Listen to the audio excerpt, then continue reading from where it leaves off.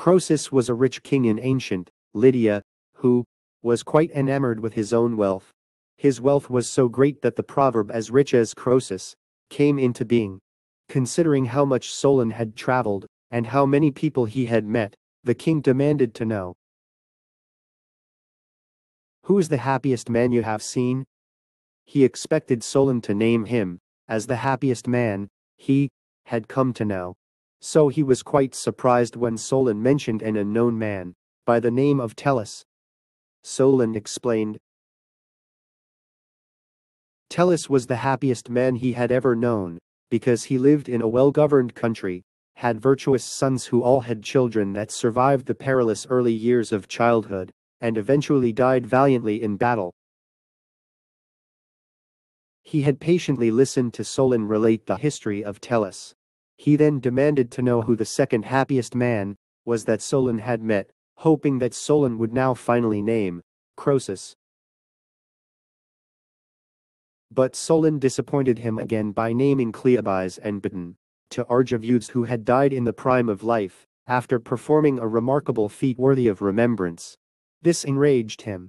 He demanded to know why Solon thought him less happy than those ordinary men.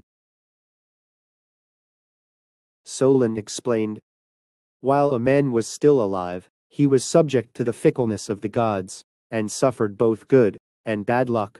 As such, I can't possibly determine if you were truly happy until I knew whether or not the monarch had ended his life happily, as did the Tellus and Cleobis and Biton.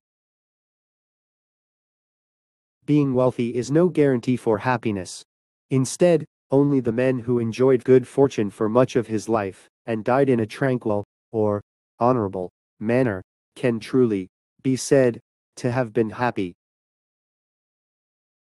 He believed Solon was an ignorant man, and dismissed him. Yet, the truth of Solon's words were soon demonstrated, when Croesus started to suffer misfortune. The best of his two sons died in an accident. He defeated by the Persians under Cyrus the Great, his kingdom was taken from him, and made a part of the Persian Empire. This story is quoted from the book, Histories by Herodotus, which is considered the founding work of history in Western literature. That's right. Real happiness is fickle.